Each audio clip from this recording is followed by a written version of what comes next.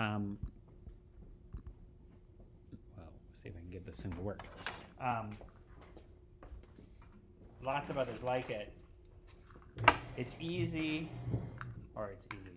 You could avoid talking about climate change and trying to relate it to what you're doing, but I think that that's like not a terribly, that's not a helpful thing to do. I think that the most of you, if you are interested, you're going to become increasingly engaged with aspects of this related to climate change, or some of you probably took this class specifically for that reason. So I don't want to leave you totally outside of that kind of stuff. So I wanted to close on some of the key topics of climate change as I think of it, and some of the places where aspects of climate change touch on things that we've talked about so far. So I'm specifically thinking, so we talked about paleoclimate on Tuesday, and then we started to shift towards whether paleoclimate was a context for future. I want to talk specifically about anthropogenic climate change today. We'll talk a little bit about the forcing mechanisms. We'll talk about some of the responses, some of the key metrics, and then we'll talk about detection and attribution, which is the technical framing of how do we tell if there's a human impact on the system. We know we're emitting a lot of CO2, but how do we see that effect? So we'll be able to get some of those pieces together. So one thing I will say to start off is one bummer of talking about this on the last day of class is that a lot of people find this to be an extremely depressing topic, which it can be. So we'll close talking about solutions rather than talking about problems. But even if you're talking about the problems, rather than putting your head in the sand, I would argue that you should look things straight in the eye and take on the problem. This is a big problem. We are all part of the solution, potentially. And then Jacinta has some things she wants to show you about the failure project. I remember this slide so very well. But okay. It's hard to forget. So the failure project, as many of you know, was a document of where professors, including Baylor, wrote instances in their career where they've experienced failure, rejection, or frustration. The GEO department, anyone affiliated with it, which would include anyone in this room, is welcome to come to this room on Monday from 1 to 2, and a number of professors, but not Baylor, will be here and talking about their experiences. And also there will be free pizza, and you will have the chance to talk to your peers, and it should hopefully be a safe space. And if it's not a safe space, tell me and I'll beat that person up. And to invite you all, I made memes. So take a meme and then pass it along the table, which is very long. Yeah, cool. Thanks, Jacinta. It's really fun. Yeah, so if you guys haven't looked at the failure document, it's fun too. You can notice that mine is both the most extensive and also perhaps the smallest sampling from among the possible failures. So we'll see. But yeah, that should be good. I'm just waiting. You're gonna wait for your bowl. Okay. I'm just gonna give more memes to more people. Okay, so back to climate change. All right, looking it straight in the eye, what are the things that humans do that have an impact on the global radiation budget? So we do a lot of things. This is a breakdown in terms of cumulative energy in 10 to the 21st joules, starting from 1970 at just an arbitrary starting point, just counting up. So this is well-mixed greenhouse gases. So what are examples of well-mixed greenhouse gases? CO2. Yeah, methane.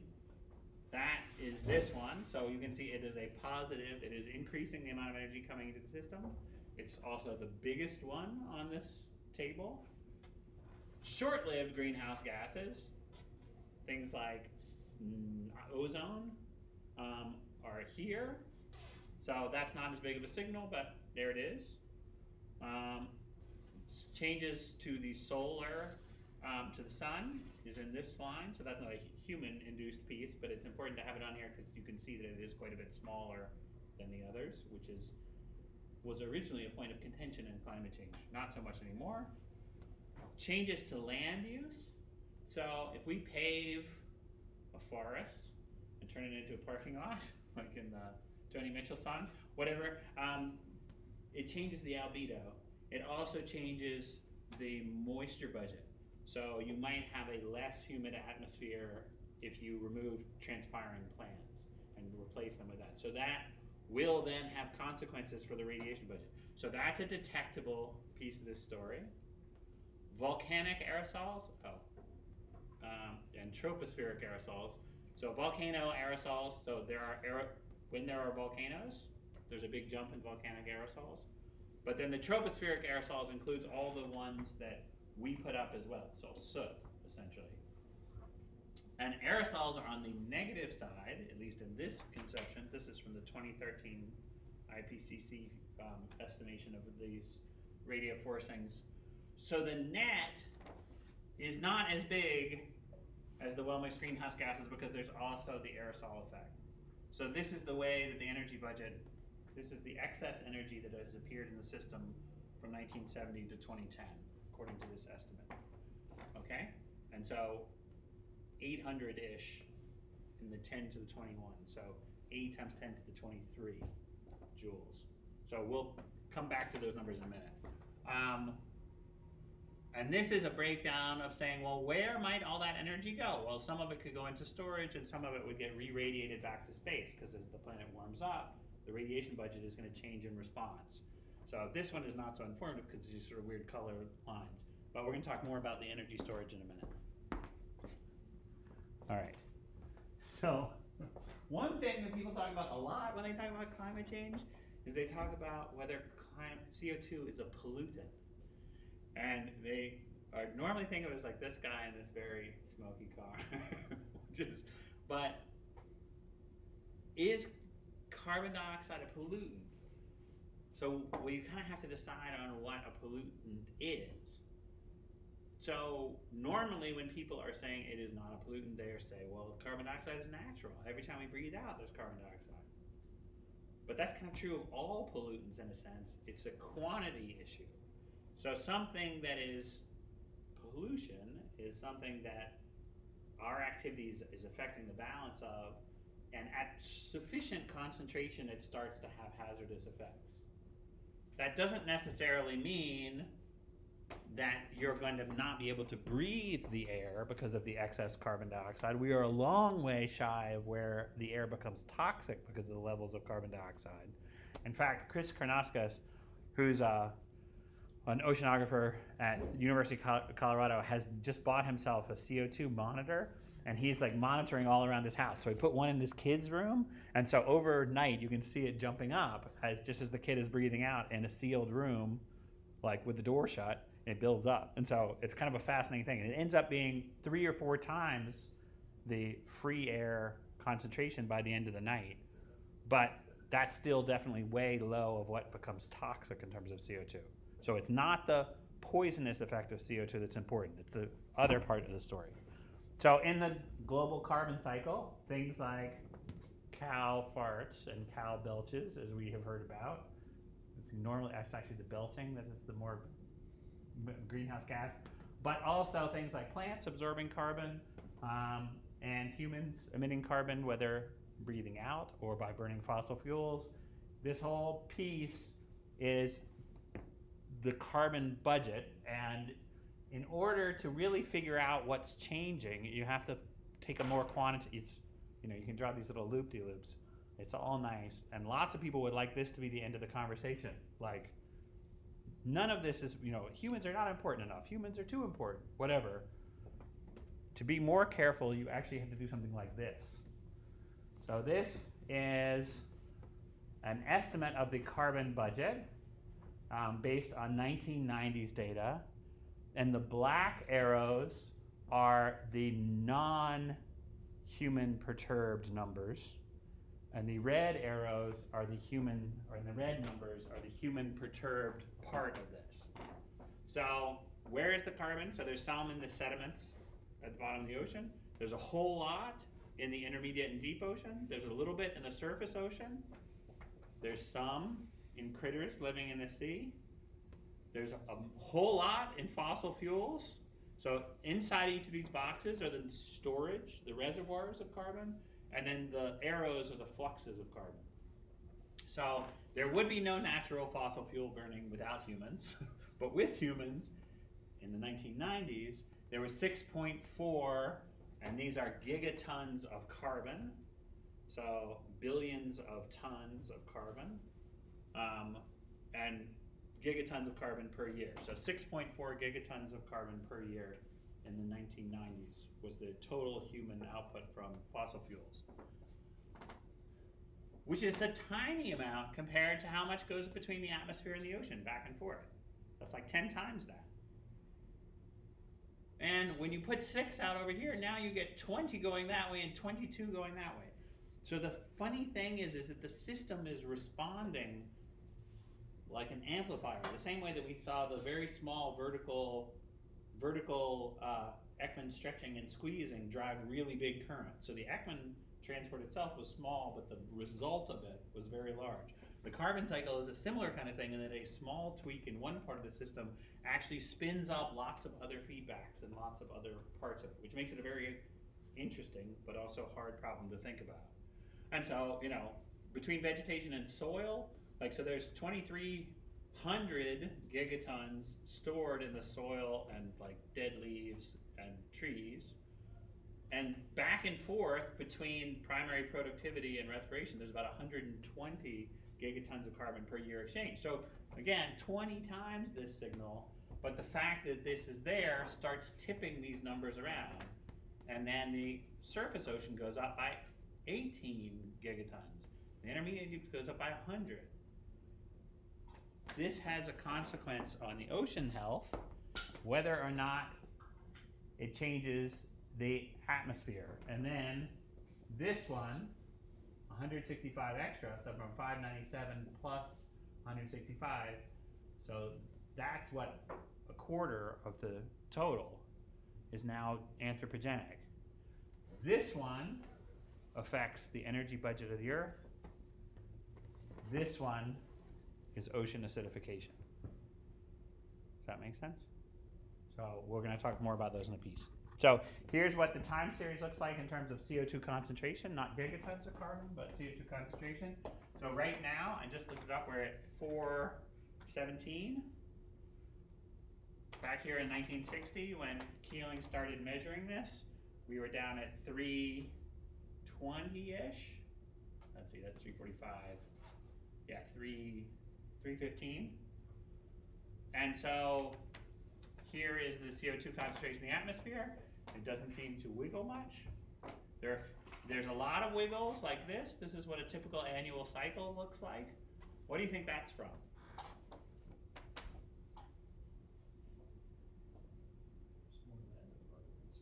It's more land in the northern hemisphere. So when it's springtime in the northern hemisphere, you actually absorb net carbon into plant life. And when it's fall, all the leaves fall off and they decay and CO2 goes back out. So these oscillations are basically vegetation cycling on and off seasonally. And because the northern hemisphere has more land, you see the peak around northern hemisphere springtime of high, and then you start going down as stuff is growing, and then you start decaying and you go back. So it's switching based on that. So that's what all the little wiggles are. In the longer term trend, there are not a lot of big wiggles. Here's one. Does anybody know what that is? This is a fun one. Late or early 90s. No. It's the end of the Soviet Union. So they were burning oil like crazy, and then they had an enormous economic collapse, and it's a detectable blip in the upward trend. Anyway, oh, sorry, not 417, 411.97. So this is what it is in March, and this is what it is in the oceans, at least up to 2010. So this is in micro atmospheres, so these numbers you can compare to these numbers. So this is 3 different estimates of what the partial pressure of CO2 in the oceans, in the surface ocean is. And you can see that from mid-80s when they started measuring up to 2010, it's climbing up. It started at about 330 and it ends up at 380. So 380 is not 411. What's the difference? About 31. Yeah, well, that's true. That's what we think of. Why are the oceans lower? The surface ocean. And this is, I think, 0 to 700 meter, I would guess. Might be 0 to 300 meter, but what do we know about that would make things mixing, essentially? So it takes a while. So you might be saturated and in equilibrium within the mixed layer, but actually to get the whole upper ocean, you have to wait for things like the subtropical cells to catch up. So the oceans lag behind. So what that means is even if we fixed this one and managed to stop the change in the atmosphere, the oceans would continue for a while longer. They will also continue warming because they're continuing to absorb energy and equilibrate to the new energy budget. But there's that part. So when you have CO2, aqueous CO2, it becomes carbonate and bicarbonate, it drives an acid-base reaction, and so it lowers the pH, which means to make it more acidic. And so this is the time series of from essentially the same data, but you have to do more chemistry to figure out what the pH is. But those are measurements of the pH going down. So it's dropped by, over this time frame, about 0.6. It's actually dropped down by about 0.1 by now. Yeah. I have a chemistry question, so you don't have to do that. Yeah. Maybe Karen can help. Yeah. But in the context of pollution, also carbon monoxide is like something that people warn about a lot. Mm-hmm. Is that not something that's part of the story, and does that not affect the oceans or the air that we breathe? So carbon monoxide in the presence of oxygen with some energy around becomes carbon dioxide pretty quickly, but it is toxic at lower levels than carbon dioxide. So we worry more about it as a direct poisonous gas. It has, I don't even know whether it, I don't know what its greenhouse properties are like. It has one bond that should be sort of similar. It probably is still a greenhouse gas, but it doesn't have very high concentrations because it reacts away from being carbon monoxide shortly. But while you have it, if you're in a house with a lot of it, you get very worried because the relatively low concentrations are poisonous. But are we still emitting it like we are CO2? Mm-hmm. So it's part of fossil fuel burning, carbon monoxide comes out as well, but it normally reacts, and if you have a clean burning reaction with plenty of oxygen supply, you don't get a lot of carbon monoxide. The balance depends on how things are burned. Is carbon monoxide a pollutant? Well, yeah, and I would also argue that carbon dioxide is a pollutant in sufficient quantities. Okay. So that's the question: is what is dilution is the solution to pollution. So this is what. So a pollutant is any substance present in the environment in a harmful concentration, which adversely affects the environment. So what do you mean? Is it poisonous? That is one way of deciding when a harmful concentration occurs. So CO2 is not poisonous. Carbon monoxide could be poisonous at lower levels, but it still adversely alters the environment through its effects on ocean acidification, through its effects on the energy budget of the Earth, even at levels below when it becomes poisonous. So I would still say it is a pollutant because the concentration is such that it's adversely affecting the environment. And it's sourced from us. So you could also say that there's maybe any anthropogenic substance present in the environment. You might want to clarify that it's a human cause that makes pollution. So you could say, so I think people want to be like, oh, plastics are always terrible and there are no plastics without humans, or nuclear waste is terrible and there's no nuclear waste without humans. That's sort of a qualitative pollutant. It's something that in any quantity is pollution because it's human sourced and it has no natural sources. But a quantitative pollutant is something that we are affecting the budgets for that particular substance, and through affecting the budgets, we're starting to see adverse effects on the environment. So even though it is a naturally occurring substance, but we are tipping the balance of the carbon cycle, and therefore it's becoming a pollutant through quantity, not through its existence. Whereas something like nuclear waste or dioxin or CFCs are pollutants. There is no natural cycle for them. They are purely human sourced. So any effects they have on the environment, you would say, are, potentially adverse.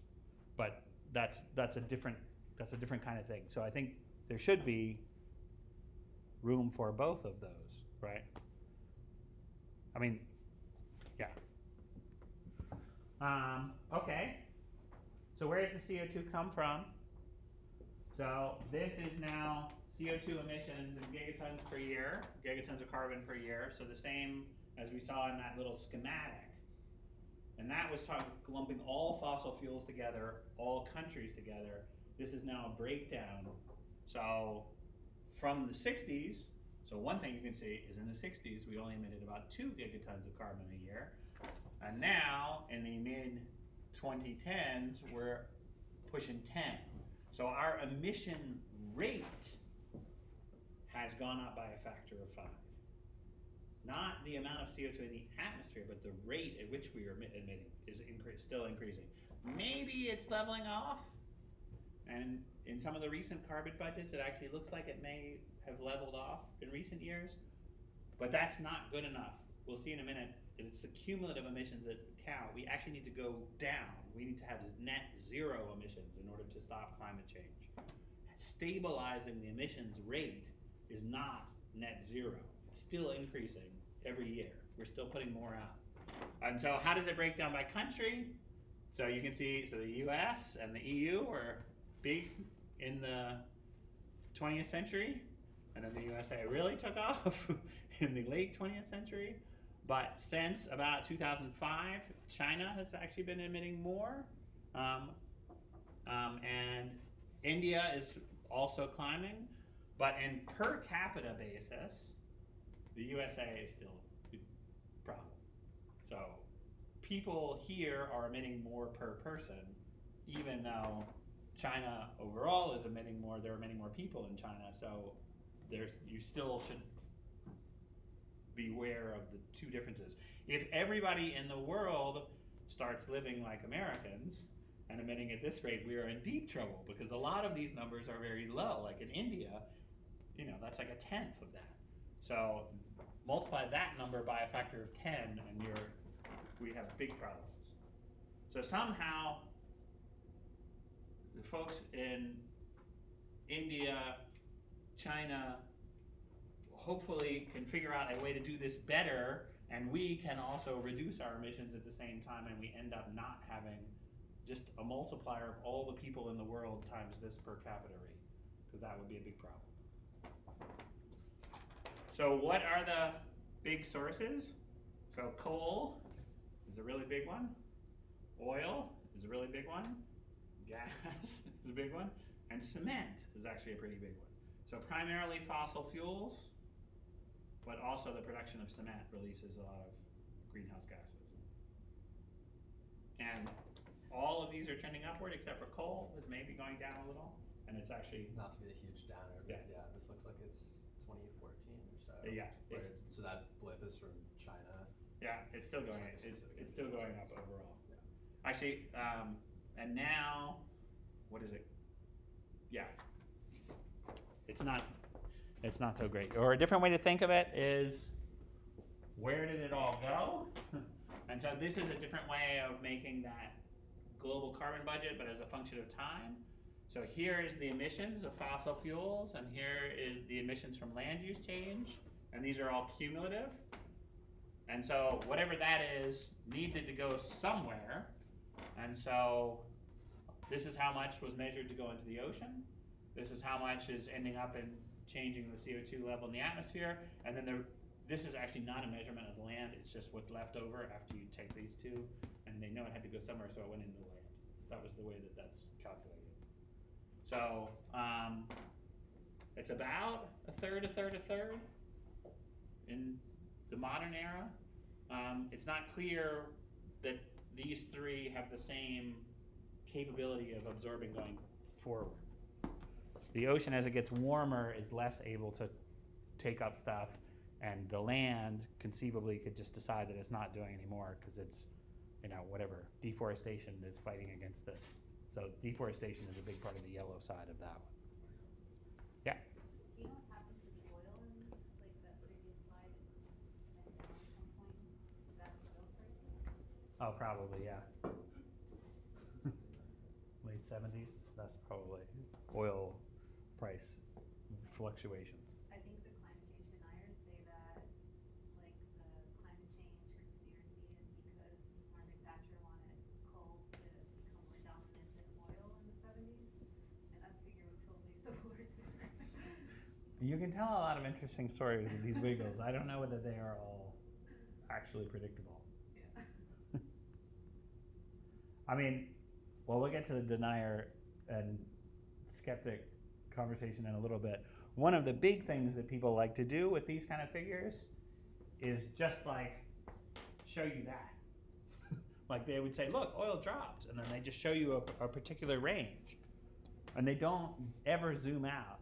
So if there is ever a longer time series available, you should always use it, even if their uncertainties are pretty big on the ends. So that's part of the process, is to try and push these out as far as you can go. Unless, like when we saw with sea level, the satellite era is systematically different from the tide gauge. So you might show the longest satellite era you can, and then the longest tide gauge you can, and then the longest salt marshes you can in separate figures, but putting them side by side. And so this is from Corinne Leclerc, who actually, did any of you see her when she was here? She visited here for like a semester, whatever. Anyway, she and colleagues put out this global carbon inventory every year now. And so this is the 2016 one. There's actually an updated one.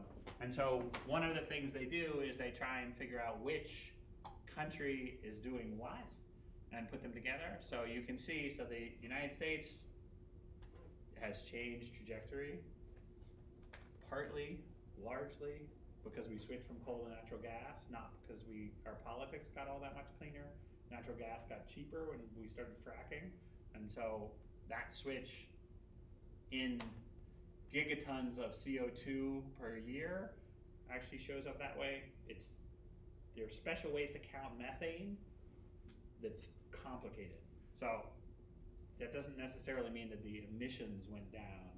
You should be very careful which metric people are talking about under that, or that the energy consequences, the energy budget consequences went down, because methane is a more potent greenhouse gas, but a short-lived one. So it reacts into other things after it's been in the atmosphere, but while it is methane, it is much more effective at trapping energy than per unit carbon than CO2 is. Okay, so the European Union is going down, Russia is going down, Japan is going down, India is going up, China is going up, and all of these countries down here are going up, but they're relatively small. They're going up large relative amounts, but relatively small total amounts because they weren't emitting that much in the beginning. Or you can put it this way, and you can do this kind of, where do they all come from? And so this is CO2 emitted from 1850 to present. So this is the cumulative numbers.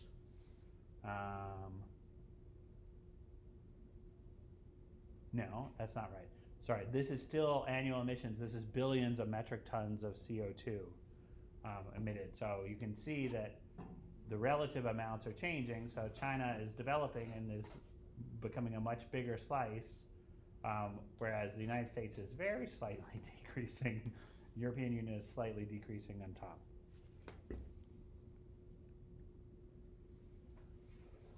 So in a nutshell, the Earth is capable of absorbing some excess carbon, but if we have a high rate of emission, that will challenge the ability of the oceans and the land to take it up, and so a lot of it will stay in the atmosphere. And essentially what we're doing is we're taking millions or billions of years of fossil fuels and burning them all at once, and so really tipping it. So global warming isn't just a carbon problem. carbon toxicity isn't the problem, except for in the case of ocean acidification, but it's that carbon dioxide affects life on Earth through these other means. So in some sense, is energy a pollutant? Energy is also naturally occurring, but it is the excess energy that is changing the surface temperatures, and it's the excess energy is coming from the atmospheric carbon dioxide changing the energy balance of the planet.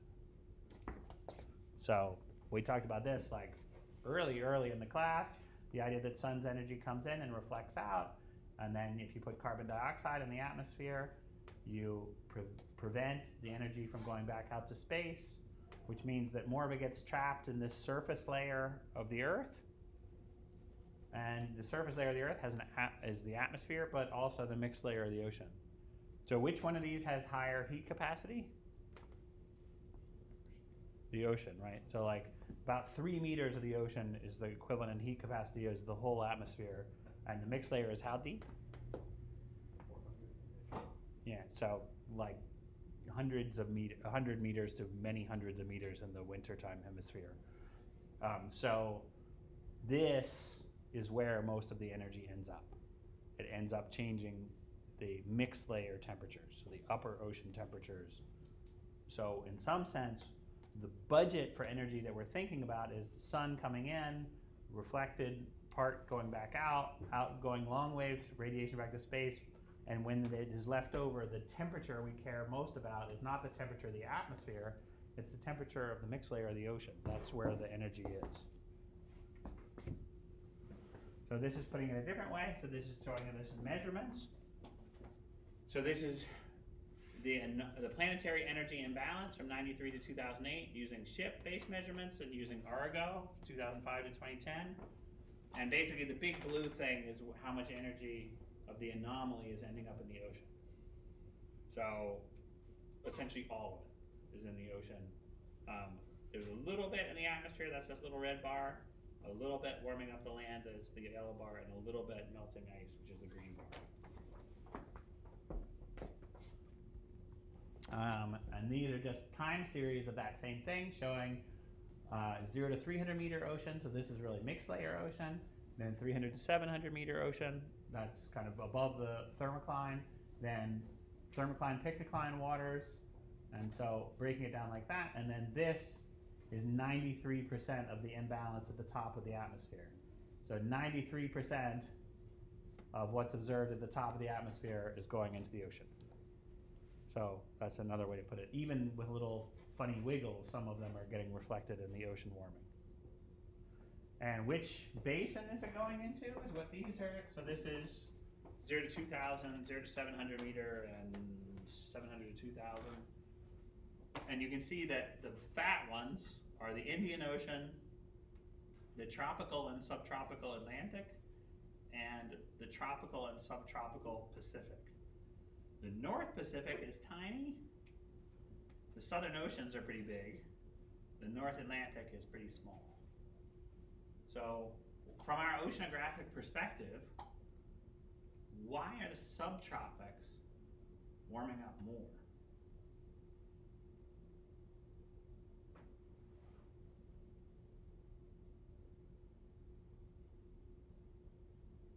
Which way does the Ekman go?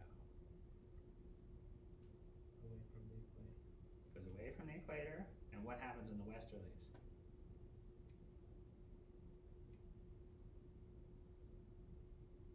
So over the whole of the subtropics, do we have an Ekman convergence or divergence?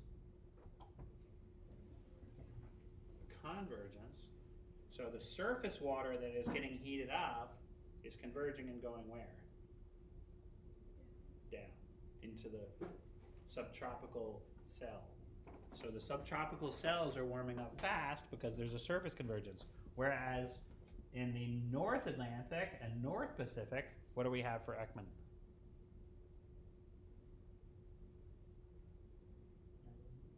A divergence, which means that we just keep bringing up cold water from below.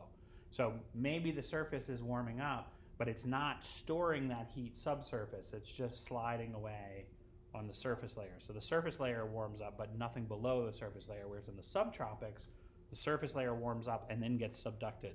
Then a new surface layer warms up and gets subducted. Then a new surface layer gets subducted. And what about the Southern Ocean?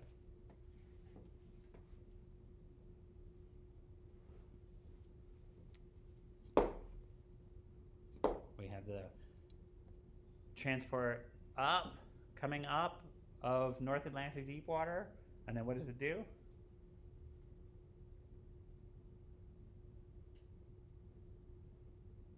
Splits two different ways. One to the back to the subtropics, and one in the north Earth. Yeah, so the meridional, so it goes up, and then one branch comes back along the surface and then goes down, and the other branch goes this way and makes Antarctic bottom water. So both the Antarctic bottom water and the Antarctic intermediate water are warming up. So that's this guy. So, and just as a reminder, here are the subtropical cells. So we have upwelling here, and then Ekman pumping all through here. So you're warming this surface layer, and then it's just getting shoved down along the isopycnals, warming up the upper ocean, even below the mixed layer, the upper ocean. Whereas over here, you have upwelling, so the mixed layer might be warming up to the atmosphere, but you're refreshing it. And then down here, you're both going this way and going that way. So you're storing the warmed surface waters into other places. So if we want to do all these budgets all at once, we can do it in a climate model. Budgets of everything, budgets of atmosphere, budgets of ocean, budgets of carbon, budgets of energy. That's how a climate model works. And now we have a good sense of that, at least from the ocean perspective through ECHO. And then,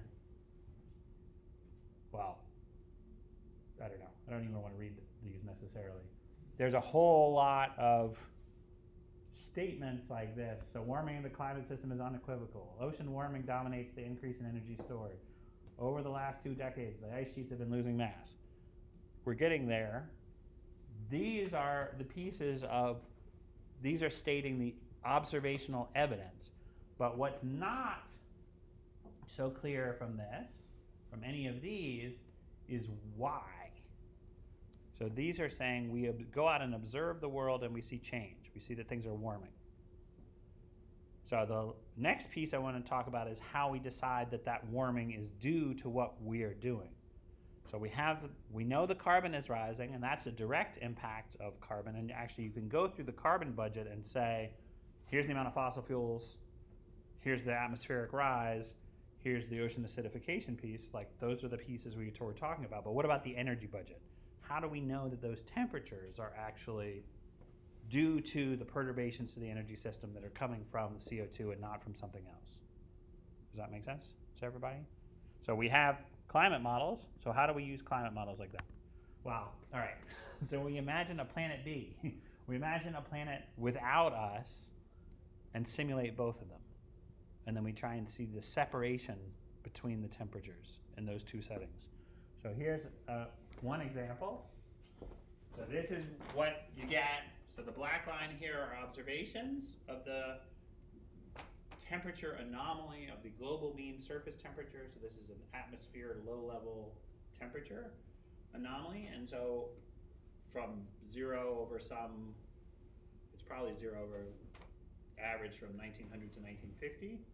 And then it's climbing up, reaching 3/4 of a degree, at least in this particular baseline. Each of the blue lines is a climate model. They're all different climate models. So there's a spaghetti plot of lots of different climate models. You can see things like volcanoes, that all of the climate models are responding together and dipping down together. But overall, the whole trend is going up. And not only that, the whole trend is going up together with the observations. It used to be a strict rule in climate modeling centers that this figure was not used to tune the model. That this was, you were not allowed to check what your answer was on this figure to then change a parameter in the model. You were supposed to just, whatever came out on this figure was what came out, and then you compare to observations. In the recent generation, NCAR broke that trend because they made this figure and their climate model cooled over the 20th century. And they weren't sure why. They didn't go back and tune precisely to this, but they did reject that climate model as having something wrong with it and decided to recalibrate the way they did the clouds. They had done a whole new cloud system, and the cloud system they had was very sensitive to aerosols. They thought it was, they couldn't immediately rule out whether it was unrealistically sensitive to aerosols until they made this figure. Then they got worried. Then they went back to the aerosol bunch and recalibrated the way the clouds are oriented. Does that make sense to everybody? Okay, so what do you think happens if we take away the human influences, the human greenhouse gases, but leave in the natural forcing, solar variations, and volcanoes?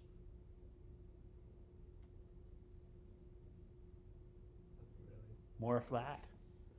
Yeah, so it looks like that. So the fact that the observations are outside of the cluster indicates that they are not consistent with one another. So you can go back. There are times when the observations are out on the edge, but not totally outside the cluster and not persistently outside the cluster in this case. So these wiggles are, you know, the El Niños and NAOs and climate variability and an exceptionally cold winter or whatever is what's making this wiggle. And each of those models also has those kind of phenomena. They're not necessarily in sync with each other, which is why you get a kind of spaghetti pop. But the range over all the models seems to include the observations. This is the key piece here. Whereas without human forcing, it doesn't. So this is the way that we would say we can detect, after about 1980, you can detect that the global mean surface temperature change is inconsistent with our construction of the Earth's warming without the human influence. Yeah? How do they separate out human influence from the climate model? So you put it in, essentially. So the climate model would have CO2 specified as a function of time, and aerosols specified as a function of time, and land use changes specified as a function of time. So all of those are forcings that are inside the climate model, so they just don't do those things. So instead of changing the land use as cities grow, they just keep the land model doing whatever it was doing. Instead of increasing the aerosols, they just leave the aerosols at a pre-industrial level. Instead of increasing the CO2, they leave the CO2 at a pre-industrial level. And they see what the model does. And the model has El Niños, and it still has volcanoes, and it's still dropping around, but it's not, it doesn't match the observations if you do that. And in fact, you can do better than this. You can do this continent by continent and ocean basin by ocean basin, and do this same game where you're trying to look for signals. On every continent, in terms of the land temperatures, you can see the difference between the observations going in the cluster of anthropogenically forced warming scenarios. So the pink are all the including anthropogenic effects, and the blue are not including, gray, whatever color that is. And so you can see that those two have separated sometime between maybe the 70s or 80s on all of the continents, except for Antarctica, which is interesting. And so the average over all the land surfaces, they are clearly separate sometime around 1980, where they're not overlapping anymore. So we can detect the anthropogenic global warming signal, and we can attribute this warming to those sources of anthropogenic forcing. If you take the land and ocean surface together, you get a slightly different figure. If you take the ocean heat content, they're not so separate. They're still a little bit separate, but they're not as far separate as this. And part of that is just because the ocean is slow to warm up. Like, the ocean wobbles around, and this warming is catching up with this earlier warming because it still has to cycle through all the subtropical cells and separate itself out over time. And if you go to any of the ocean basins, you can see that while there are separations in the ocean heat content, they're not nearly as cleanly separated as like North America is, where they're two separate bunches. Yeah. Can you remind me why we look at ocean heat content and not ocean temperature? So ocean heat content is, you take the potential temperature and you multiply by the surface heat capacity. And so it's effectively, it is the ocean temperature, but it's the relevant ocean temperature for the thing that could release energy to the atmosphere or gain energy from the atmosphere. So ocean heat content is like the quantity in the heat budget of the ocean that gives you, that quantifies how much energy has been taken up by the ocean. So it's like rho Cp times T is the ocean heat content, or the anomaly is delta T. And this is potential temperature, if you like. And so that means that if it's, the 2,000 meter water that warmed up, you know that the temperature it's at is actually not the temperature it would have if you brought it to the surface and let it expand, because it would cool off in the expansion. And so you have to be a little bit careful about which level the warming is happening. And so using potential temperature there takes care of that effect, because the exchanges with the atmosphere would all happen at the surface. So you're using a surface relevant value of the specific heat and the potential temperature reference to the surface, and then everything goes that way. But you could also say, well, I could just think of delta potential temperature over that same layer, and that's proportional to this. So it's not that different. It's just whatever. Those are the units that people have decided are the right way to think about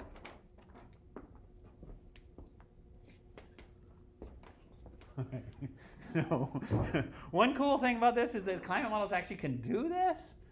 And so that's an amazing thing. Like all of the oceanography we've talked about, when I was a grad student, we could do ocean modeling, but we did not believe that they were this good. It had just gotten to where they could run for freely without flux corrections, and they didn't really look like observations yet. They were too coarse and they were kind of crummy. Now, it is very difficult to tell when you get a high quality ocean model whether it is an ocean model or an ocean observation, frequently in lots of variables. So they are getting better and better and better, and therefore this kind of conclusion about this kind of story is getting more and more certain as the models are getting better and better. So that part of the logic is getting clearer. And then I just have some cool pictures of eddies that we can watch. Have I shown you guys this one yet? This is a really cool one. This is the cube sphere. So logically, in a lot of models, they use a cube sphere. So that's the arrangement of the grid cells. So Echo is similar to this, except it's got 13 faces rather than 6. But then the real geometry of the Earth is like that. So anyway, whatever. Cool images. Whatever. All right. And so in that stage of examining what we can learn from the climate models and whether planet A versus planet B, we need to pay a lot of attention to the things like the multi-model bias in the temperature. So here's the temperature, here's the absolute error, here is the reanalysis inconsistency. So this is places where the weather models drift away from the observations persistently. So each of these pieces it's possible that that whole result was because we were doing the wrong thing in response to CO2, or the wrong thing in response, it didn't simulate the weather right, so why should we trust it? So building and examining different aspects of model error, same way we have been all along with Echo, is like a huge part of that process. So that's a big part of where climate science is just like, we've got these models, we can run them, we can ask that planet A versus planet B question, but why do we trust them in the first place? You have to do a lot of model data comparison on as many independent data streams as you can that weren't part of the modeling system tuning in the beginning. And then, so we talked about the simplest case, which is all anthropogenic forcings or no anthropogenic forcings. But actually, if you really want to understand the details of how the system works, you might do other things like a 1% per year increase of CO2, which is roughly what we're doing, but not exactly. But this is an easier thing to compare. And maybe we're wrong about the past history of CO2, but this we could compare multiple models. They all have 1% CO2. That's an equal basis, and if the models disagree there, then they probably disagree in some fundamental way. We could do a historical run. We could do a future scenario with either lots of mitigation of our emissions or none at all. We could do the mid-Holocene and the last glacial maximum. We could do runs that go out to 2300. And so this kind of framing is what you have to do if you want to become one of the modeling centers that gets included in the coupled model intercomparison program, which is CMIP, which is the system that then gets included into the IPCC. So every modeling center that participates in the IPCC has to do the pink one. You get to choose if you want to do the yellow one, but a lot of them do them. And then only the places that have a huge amount of computer time do the green ring. And they typically do it when they have like a paleoclimate modeling group in their institution who knows what to do with last millennium simulations, or individual forcing simulations, or the detection and attribution ensembles.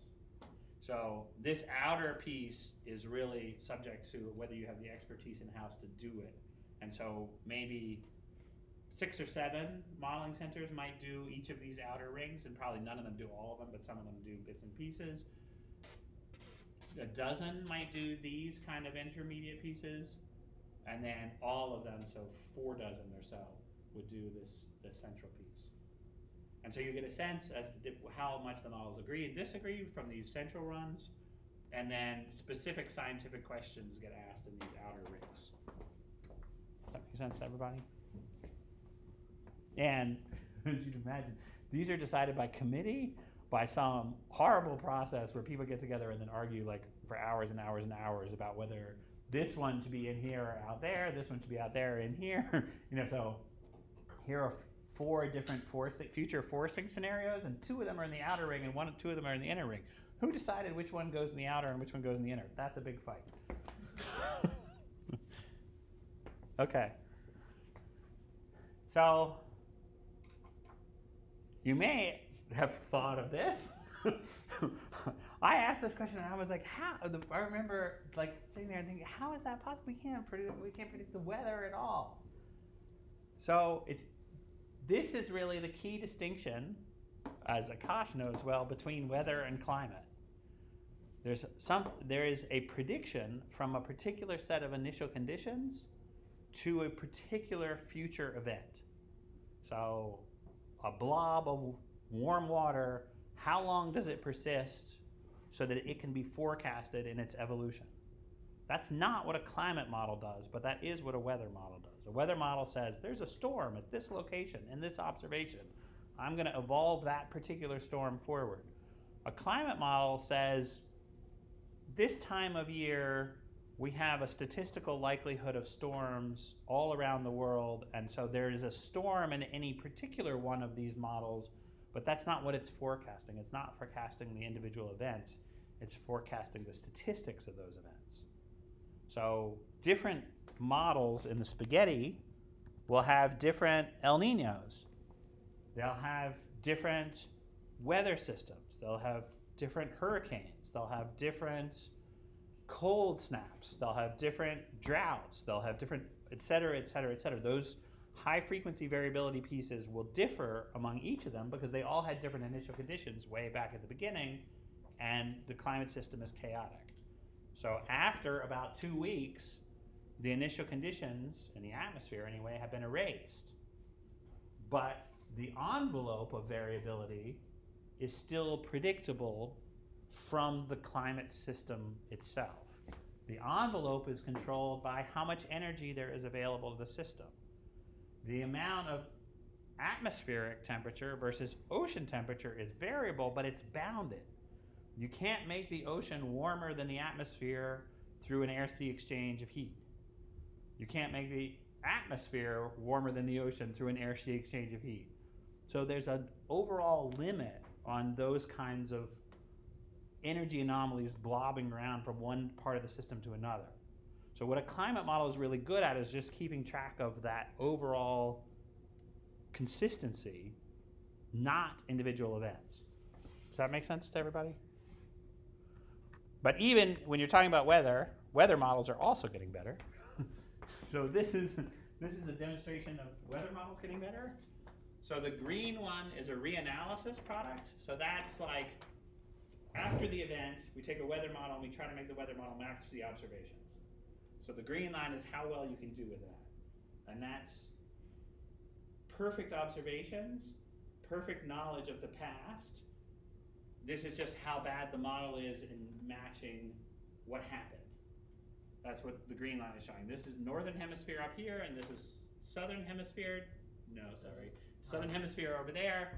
And the green lines are 144-hour errors. So this is 144 hours after you've stopped paying attention to observations.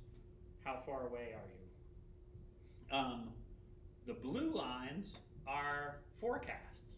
So this is the one-day forecast, and this is the year that that forecast was performed, not the simulated year. So back in the 80s, the error in a one-day forecast was close to triple the error that you could get in the best possible model hindcast of what you were doing. So basically the forecast was zinging off and going erroneous after only a day. The 144-hour, so 6-day forecast was also something like double that error. But as you can see, as we go into the future, these forecasts are getting much, much better.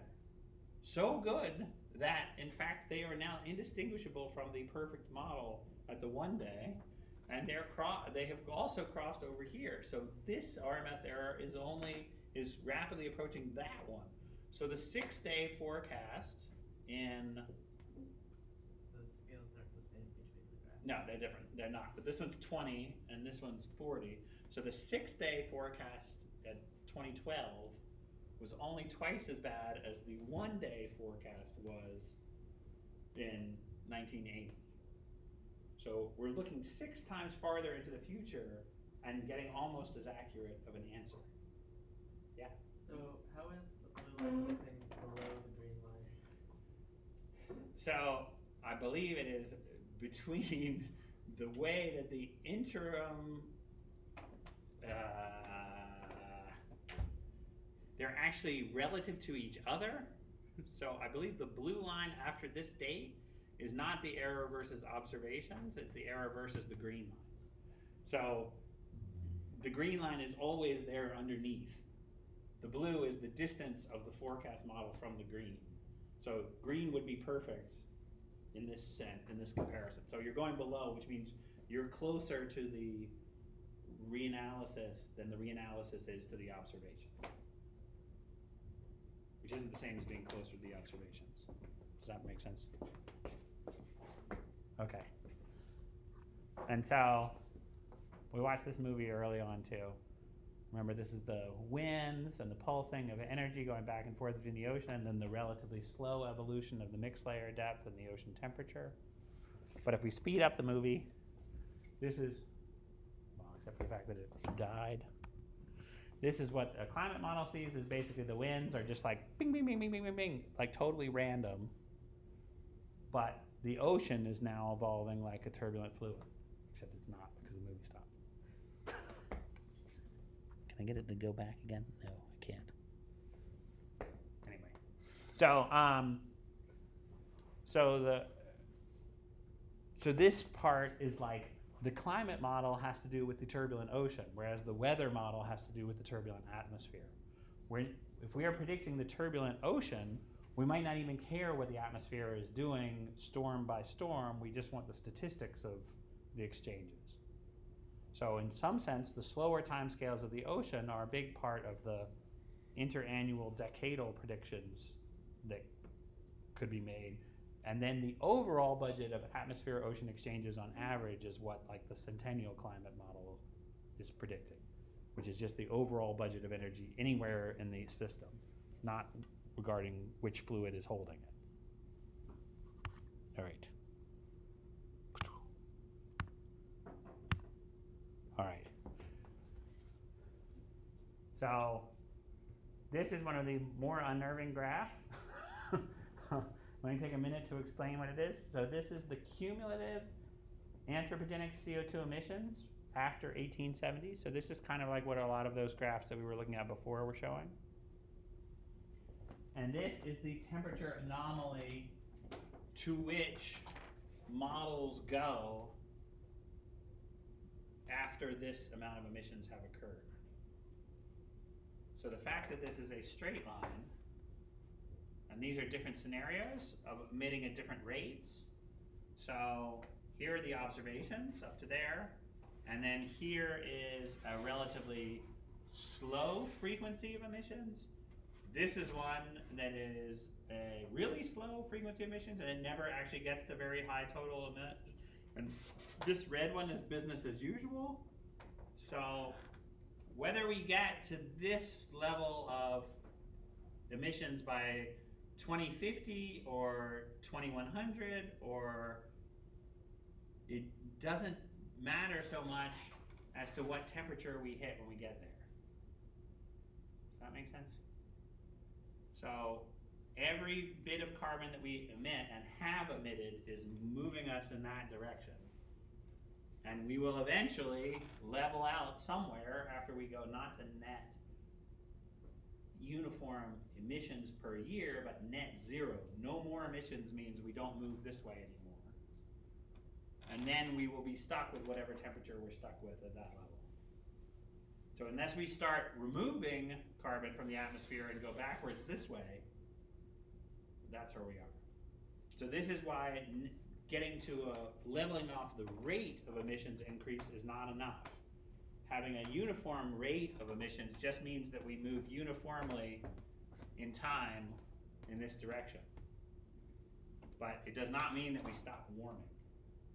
We stop warming when we stop emitting altogether. Does that make sense to everybody? And this is not what you would think if you were thinking about the energy budget necessarily. This is a bit of a circuitous thing, because what you think of, oh, put the CO2 up, then that changes the rate of warming now because CO2 is trapping in more energy, so the temperature time is going up to respond to that energy. This is more about the equilibration after a while. So this is, you rebalance the energy at what temperature, with what cloud effects, with what ocean temperature. That's what this is talking about. So it's talking about the system finding a new equilibrium.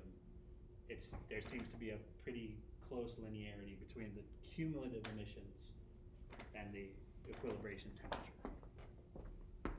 And so once you have that concept in mind, then you can go and say, well, how much temperature are we in for over in the future? Well, what if we emit, this is the amount of variability we might have, and then we could have a spread among all the models, which is kind of the thick red line in that last figure. And then this green part is the scenario spread. So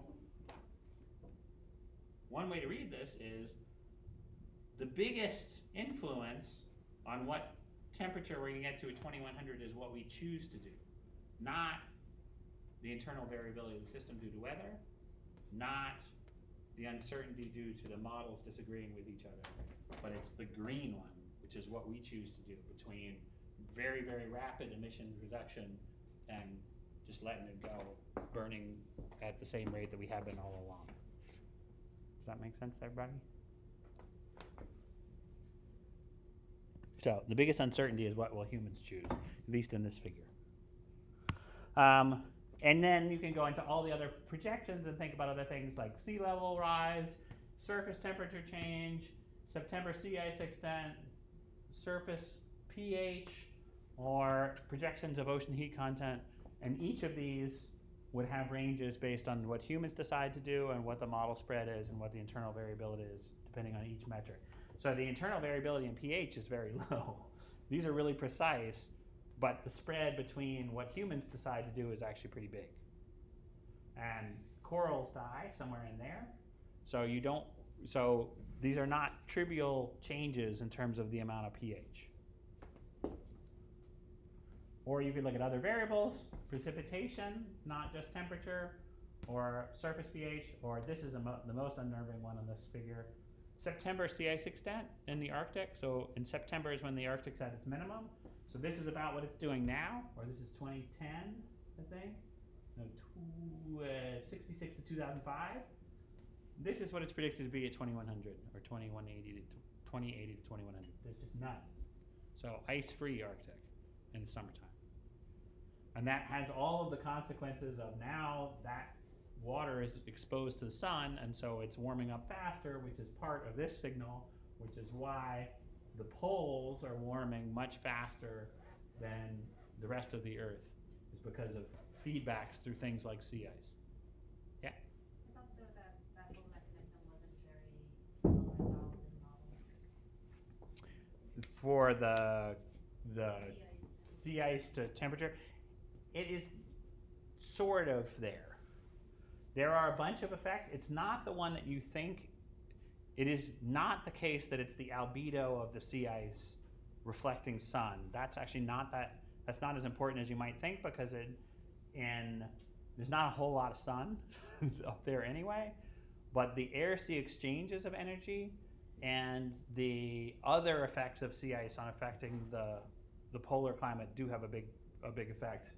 Plus, what's not here is the feedbacks of the sea ice on the ice shelves and ice sheets and glacier flow, which is another part of this story. That part is not very well resolved. So the sea ice albedo effect is normally overstated in kind of a simplistic approach, but there are many consequences of sea ice which do have a big impact on polar amplification. Some of them are on the air-sea fluxes, some of them are on changing the atmospheric circulation through what its bottom boundary condition is, and all of them are part of this polar amplification. Okay, last thing we want to talk about, disinformation.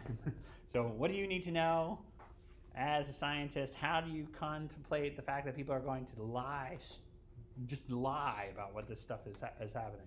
And they will try deliberately to make you argue on their terms rather than on the terms of agreed upon facts or observed facts. So this is a big part of the situation when you have conversations outside of science, and it's a very confusing part of the situation, because in this classroom or when you're at an AGU meeting, you don't see any of this stuff, so you're not really ready to have those arguments with somebody who's deliberately trying to distort what's going on. So if you do have conversations with family members or whatever, other people outside of the scientific community, this is part of what you want to think about.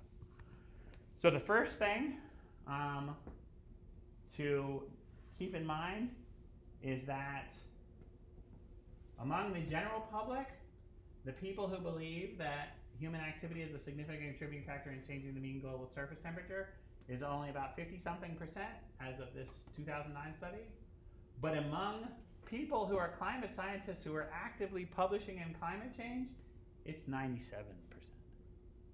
So the closer you are to the information, the stronger your confidence is that there is a human impact on this part of it. And there is very little disagreement among the not climatologists or even people who are scientists who are not publishing in climate sciences, but the closer you get to climate sciences, the higher that piece goes. Does that make sense to everybody?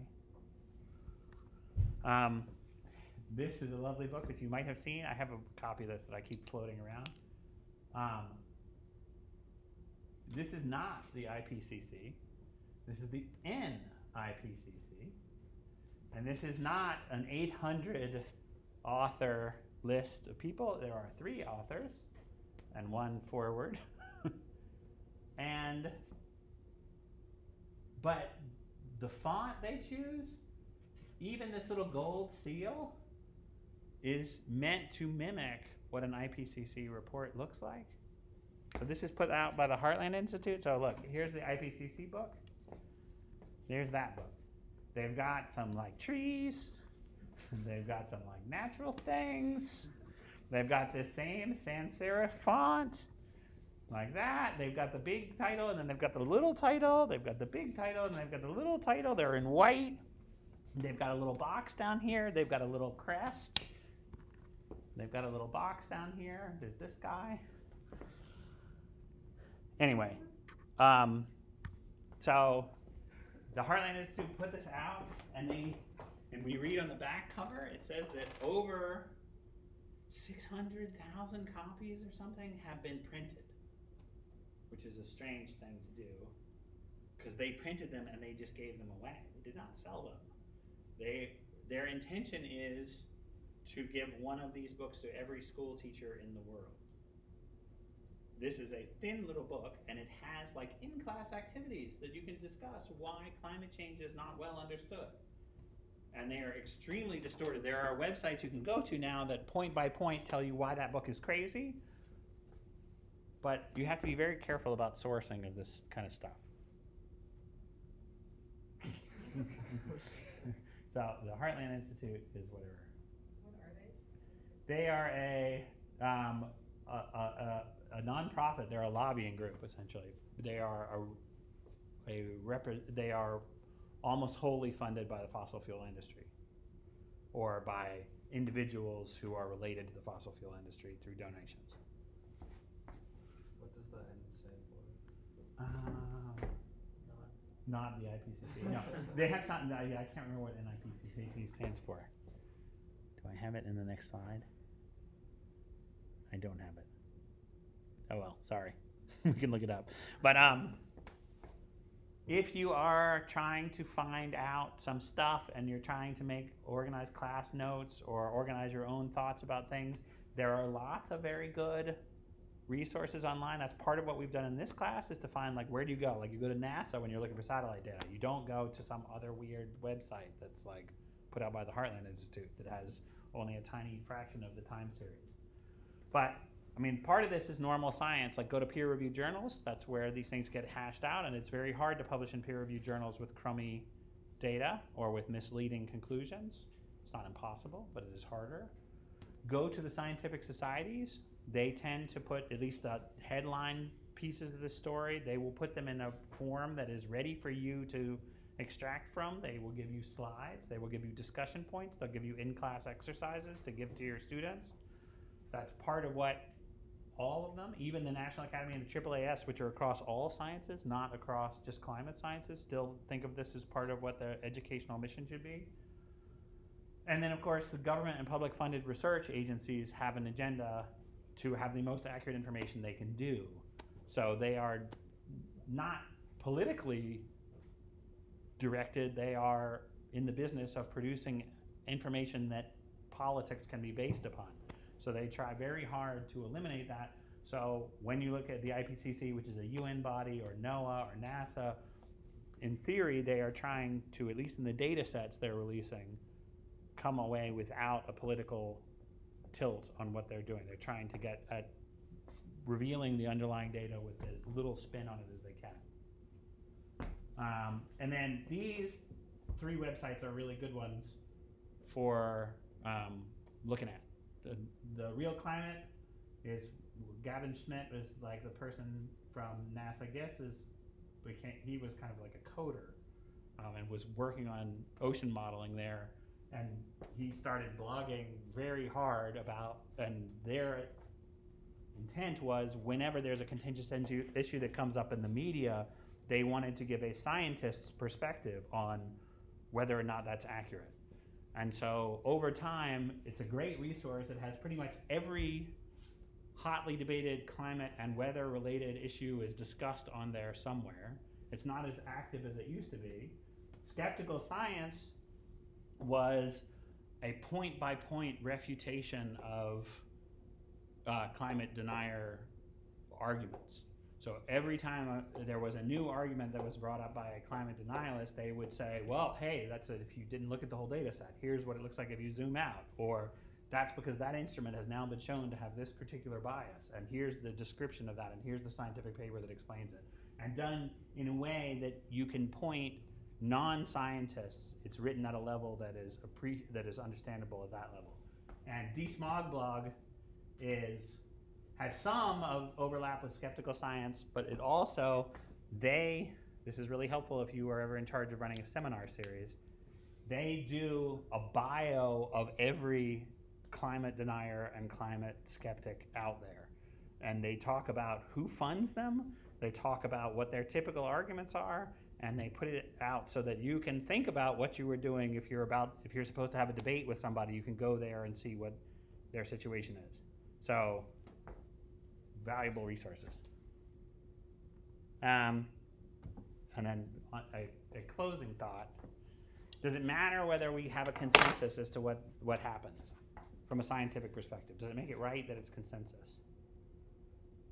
And maybe the most interesting scientific counter-argument to all of this is that when we think about scientific revolutions, we don't think about people who were in the consensus. We think about a lot of people who were outside of the consensus and still came to the right answer.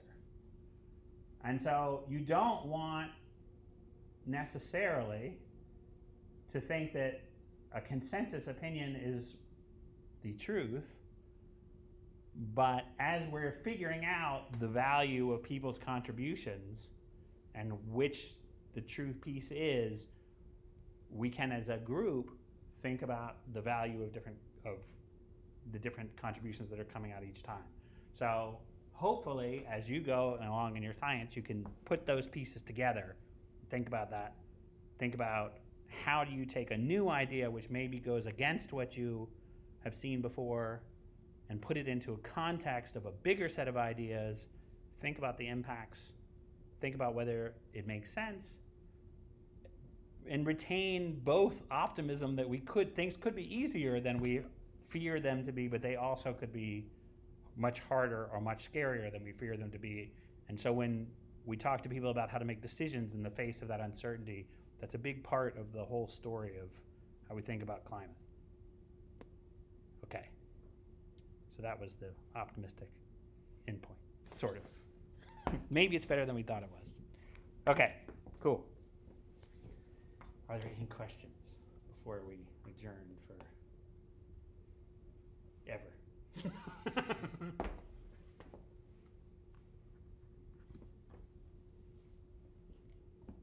guess I kind of have a question. You had showed the forecast for the ice-free Septembers Mm-hmm. in the Arctic. Mm-hmm. Do we understand how ocean circulation would work there, and would that have impacts on the northern latitudes? A little bit. So you can imagine if you take away the ice, now winds and waves are going to have a different effect. The mixed layer is going to deepen. One of the big feedbacks is that presently there is a fresh layer sitting on top of a warmer, saltier layer. So one of the first things that happens when you take the ice away is now the fresh layer actually gets mixed up and the warmth below gets released. How well we know that depends on the ice-free Arctic behaving like other places on Earth. The mixing physics of that is sort of straightforward. The circulation response, the Arctic isn't like any other ocean. It's sitting right on the pole. Its wind pattern is funny. It's not going to have a gyre of the same flavor as the other gyres because of that. So models certainly make predictions, but actually this case is models disagree more about this case than they disagree about this case. So this one may be the harder one to model because we don't understand the ice-ocean interface as well as we understand the ice-free ocean. But we'll see how well they work. I mean, the mixed layer depth, I think that part of it is probably pretty solid. Those pieces are pretty good, but now how the consequences of the momentum and the way that it gets balanced and whether we need to resolve all the eddies there to have it be a meaningful balance like the ACC where we have to essentially do that, or whether our guesses as to how eddies work sort of are okay there, those pieces are still subject to seeing how things change.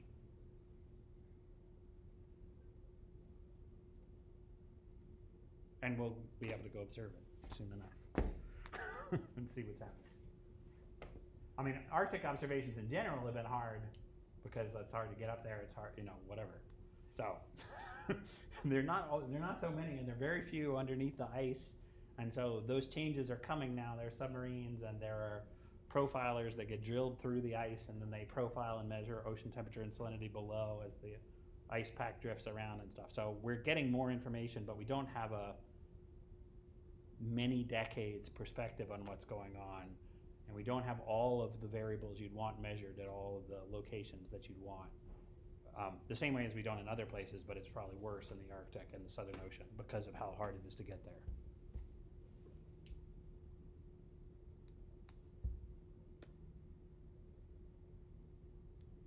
Everybody's tired. All right, cool. We will be in